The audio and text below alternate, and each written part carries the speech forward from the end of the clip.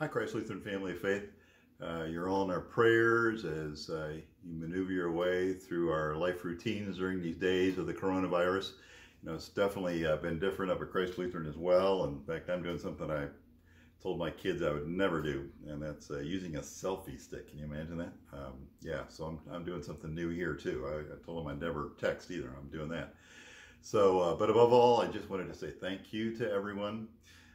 You know, we're so very blessed as a congregation to have so many people willing to serve others in so many different ways, and each of you are really a part of that, whether you realize that or not. You know, I'm on a Friday afternoon after getting home here because we've been live streaming for some time already. You know, Christ Lutheran was in a position to really help other congregations benefiting from Cliff Hatfield and all his knowledge on that. And then Emily Wigert on her work on the website, she probably didn't even realize it, but others have been able to copy, you know, what she's done there to help some of our other churches, you know, get up to speed pretty quickly. You know, so how are we serving? You know, there's just so many different ways that we do. A number of our ladies like Peggy, Candace, and Manit, you know, they figured out a way this past week to make masks out of material for one of our local hospitals.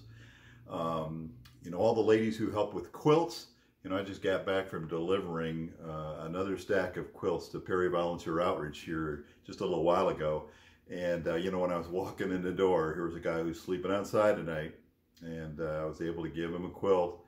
And then I get inside, and here is a single mom, 18 years old, just had a baby, who asked for a quilt. And so, you know, just right there in 2 minutes, 2 quilts are gone. You know, so those things get used by people in need, and thanks to our ladies who make that available as well. You know, last night we had a blood drive at church, and it was really in question about till about an hour before it started because Red Cross was having trouble having enough staff. But they sent minimal staff, and we were able to collect 26 units of blood, probably about as many as we've ever been able to do. So thanks to all those who came out for that as well. And then, you know, we're not having Kneeler's Table these weeks, but again, we're able to provide food for some of those folks, same folks who come normally would come to our Friday meal. We're able to bring food to them. That's my wife's timer going off for dinner tonight for Renee. You know, in that regard, you know, it was personally touching to me also this past Sunday. One of the folks we normally pick up on a bus on Sunday mornings, he rode his bike to church to come and take communion on Sunday morning. Rode 5 miles because they said they needed it. You know, that's all of you make those kind of things possible.